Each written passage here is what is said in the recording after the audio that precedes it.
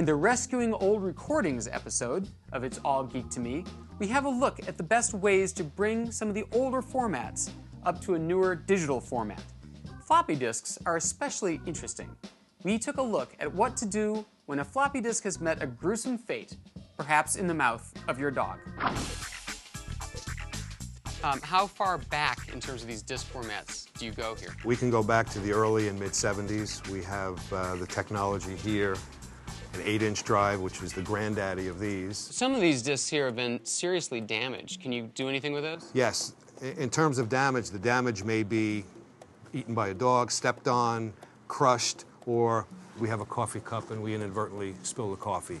Gets all over the diskette, what do we do? The average person may have a chance as long as the data has not been destroyed by simply taking the diskette out of the case. Oh, man.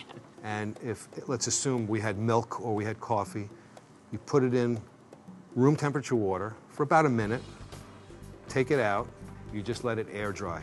When it's dry, you make one of these things, which is just one of these cases.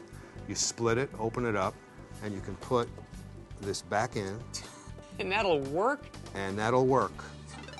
Oh, there it man. is. So, data on these, does that deteriorate like videotape does? No, the only thing that'll make it deteriorate is if the surface gets scratched. Wow. Or if a magnet is put by it. Otherwise, it'll stay. Magnetic media lasts a long time. Unbelievable. So it turns out that it is possible to rescue almost anything. Films, videos, audio, slides, data, and bring it up onto the newer formats like CDs and DVDs. Of course, home-burned CDs and DVDs aren't forever either. Join me in 10 years for a special episode of It's All Geek to Me, where we look at how to rescue your old recordings from deteriorating CDs and DVDs.